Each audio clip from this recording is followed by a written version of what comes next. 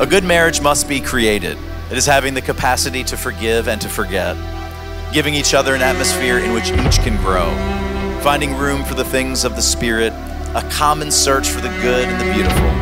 It is establishing a relationship in which the independence is equal, dependence is mutual, and the obligation reciprocal.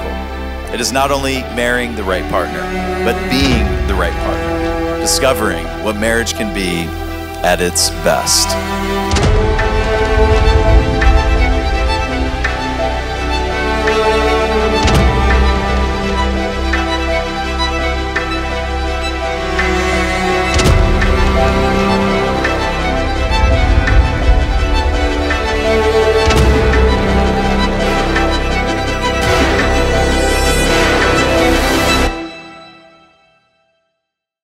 What's up everyone, Vu of nVu Films, and I am back with another idiotic video for you to watch. In today's video, I'm going to talk about how you can edit videos faster. More importantly, how you can edit wedding sneak peeks faster, especially if you do next day edits or immediate edits for your wedding clients, such as how I do it. As discussed in previous videos, I like to do next day 24-hour wedding sneak peek films for all of my couples, which is pretty much a 1-minute teaser of their wedding day. With regards to how I edit them, the style I do them, whether it be storytelling, whatever, it's really dependent on the couple, how they are during the day, how their venue is, how their wedding is. That's how I determine how I stylistically edit their film. One style does not always match for every single client, so I try to be very fluid, adaptive. I don't have a set style of how I edit my couple's wedding films. I don't have a template. I just do what I feel is best. I do it based on feel and based on experience. With that said, editing flow, editing feel, editing style is not something I feel like I can properly teach or show on a YouTube video, or just I don't think I could teach or show, period, on how that is done properly. That is something that each individual filmmaker, creator, videographer needs to figure out on his own by editing, and editing a lot of stuff, editing a lot of videos. I can sit here and show you all like these rules, I don't know, video editing theory, whatever it is that is in existence for teaching purposes. But you will never become a great editor overnight or have like a certain style overnight. This is something that takes time to do. You can't just go to school, learn some stuff out of a textbook, and then just go and start editing banger videos. This is something that you have to practice, and you have to spend time on your own time actually doing the work, meaning going out filming something and editing it, filming something and editing it. You cannot just, oh, how do you edit like that? And then you can't just ask someone how to edit like a certain way and just you do it yourself. Study other people's films, study movies, and always practice, practice, practice. Even me, I consider myself a pretty average editor. So this is still very much a learning experience for me. Every day, every film I produce, whether it be wedding, corporate, commercial, whatever it is I'm working on, personal projects, I am always trying to learn how to become a better editor, and that is only by actually doing it. There's nothing I can tell you or show you, in my opinion, to make you a better editor like immediately today. You have to go out and practice and do it and gain experience. That's just the nature of the craft that this videography art that we do. You have to keep creating content to get better. There are some things that I feel like can help you edit faster, and this is what I'm going to discuss today. Firstly, you have to have a fast computer. You can't be editing on a trash made in Vietnam computer, some old Apple MacBook, whatever it is you're editing on, and expect to be able to edit fast. Any type of slowdown, any type of loading, any type of just lag on your computer is an editing flow killer. Not only does it take more time, but every single time you have to wait for it to load, you end up losing your rhythm. You might go in and check your phone and watch the next YouTube douchebag video instead of editing, and it just completely slows down your flow. So if you have a computer and it loads as slow as a Panasonic camera trying to autofocus, you probably need to upgrade to something faster. In my opinion, any PC, maybe an M1, I'm not too familiar with MacBook stuff, but any PC with i7, i9, 64 gigabytes of RAM,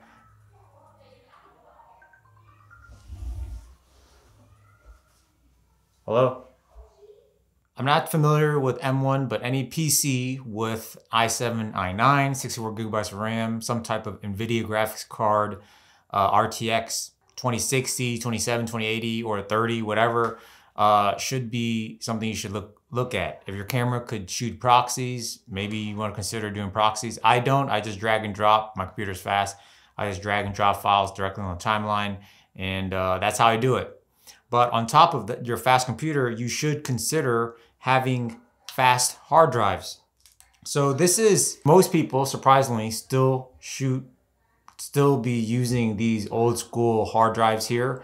These HDD hard drives, old school. They're big, they're bulky, but they're slow. They could store a lot, 4 or 5 terabytes for only $100, and you could store a lot of your backup footage there, no problem. That's what I use them for. I use it for backup. However, I edit on these SSDs.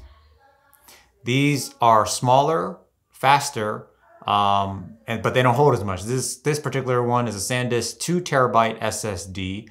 I think they run for anywhere between like $250 to $350, depending on when you get them on sale. But this is what you want to be saving your footage on that you're going to be editing. This is where your working projects should go into this drive. So as soon as I get home from a shoot, I go ahead and I back up all of that footage into the SSD so I could edit. This is how I could guarantee that there will be no lag. I could edit as fast as possible, and so I get the job done quickly. So all because these are bigger doesn't mean they're better. They just store more. But like in real life, the smaller quality, not quantity, is much better for transferring things, such as files. So as in your real life situation below your belt, storage is the same way. The smaller, the better, faster, can transfer things in and out a lot quicker. With that being said, on to the next piece, which are these whatever you're using for your storage in your camera. In my case, I use Sony a7S III, so I want to make sure that I could film 4K 60, 4K 120, no problem, in XAVCS, HS, XAVCSI. Pretty much all the codecs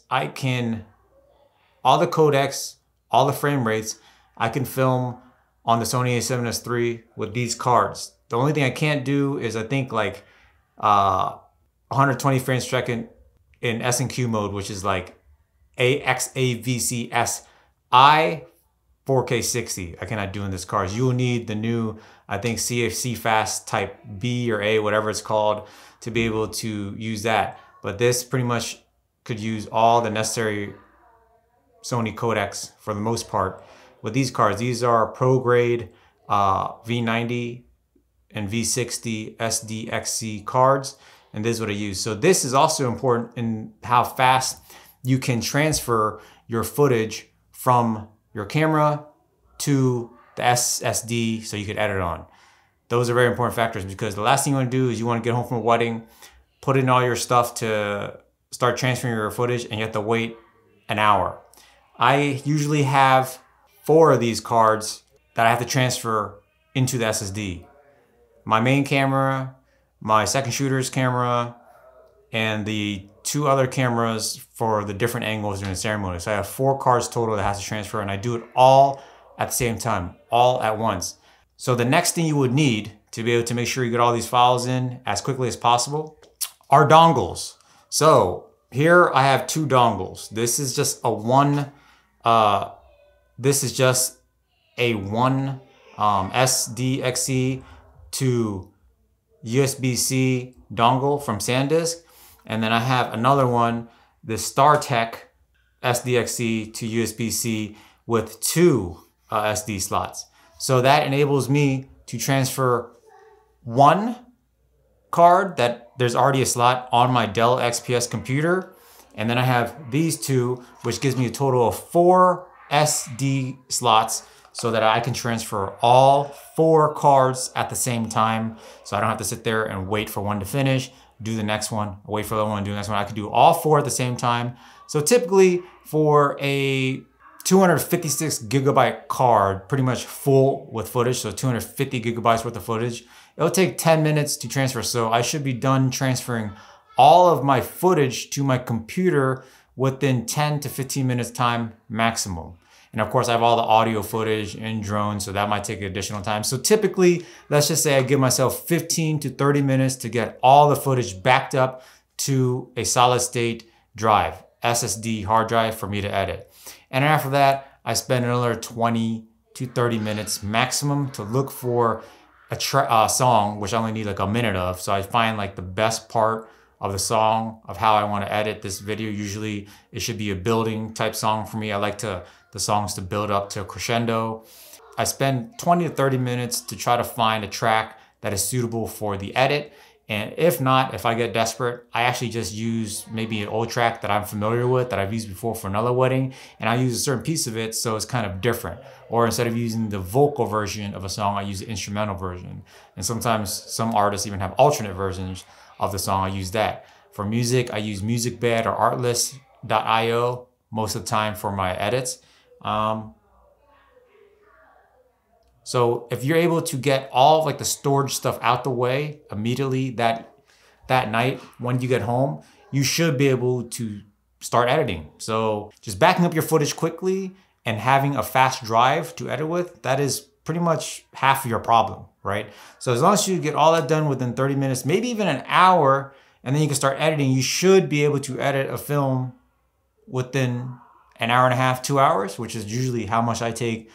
That's how much time I need to edit wedding sneak peek video. So about 2 hours should be good. Maybe an additional hour sometimes when I gotta like, review things here and there. But the beauty of it is you could pretty much just finish the edit, send it off to client. They got their video within 24 hours.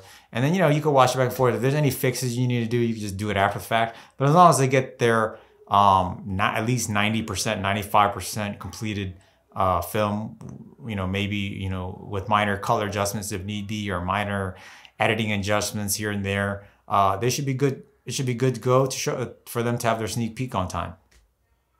As I mentioned in another video, the reason why I like doing these sneak peeks really quick is very important for your marketing, right? Last thing you want to do is, all the photographers, guests put their video content up, and you are the professional videographer and you don't have anything for them until like another month, 2-3 months. By that time, the hype behind, not the hype, but like by that time, like the freshness of that wedding is pretty much gone. And when you share it, it doesn't have as big as an impact. But if you have a nice sneak peek for everyone to see the day after, it's really good for your company, as there's gonna be a lot of guests at the wedding.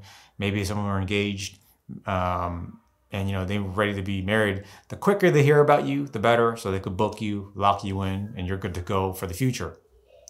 So like I said, I can't really show you like editing for that stuff you have to learn by yourself, but you could keep it simple, you could keep it linear, you could just do like a bunch of clips of prep, ceremony, reception, call it a day. That's enough for a sneak peek.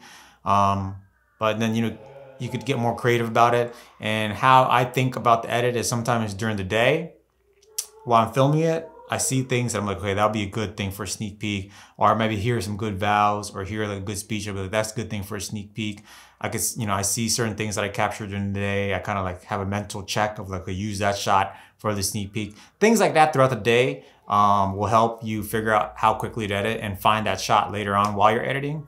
And of course, I live in the DC, Maryland, Virginia area. That is my market. So when I'm driving home from the wedding, it takes sometimes 45 minutes, an hour, even longer to get home. So during the drive home, I usually chit chat with Say Park, my second shooter, or also in the time I'm thinking about how I can edit the video. In my head, as I'm driving home, maybe just listen to some music that's kind of like helps me get into a groove, and I just think about it while on the drive home. So then when I get it in front of my computer to edit, I am ready to just start throwing in clips and, you know, try to achieve the feel that I'm looking for. And of course, a lot of times I don't get exactly what I've been thinking about or the exact inspiration I had for the video, but I do understand that, hey, I do understand the time value of money, what the client paid for this wedding, and the amount of effort I need to put in to make the video a certain way.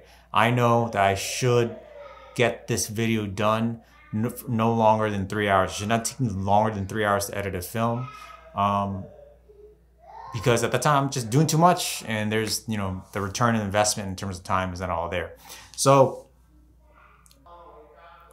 pretty much those are like the basics of how to get the editing done quickly. You know, a lot of times when I get home for a wedding, if I want, let's say it's a Saturday wedding and I have a Sunday wedding as well, I want to edit that Saturday wedding that night. Or sometimes a Saturday wedding and the next day I want to do something with my family. I don't want to wake up on Sunday and, you know, start, you know, backing up footage and editing on that Sunday. I want to do it the day before. So a lot of times when I get home for a wedding, as long as it's early enough, usually early enough to start a wedding film edit to me is 1 a.m. If I get to the computer at 1 a.m., finish by 3 a.m., go to bed, wake up the next morning at, I don't know, good 7 hours of sleep, could be 10:30 a.m. It's kind of late, but, you know, it's okay because I was editing the night before.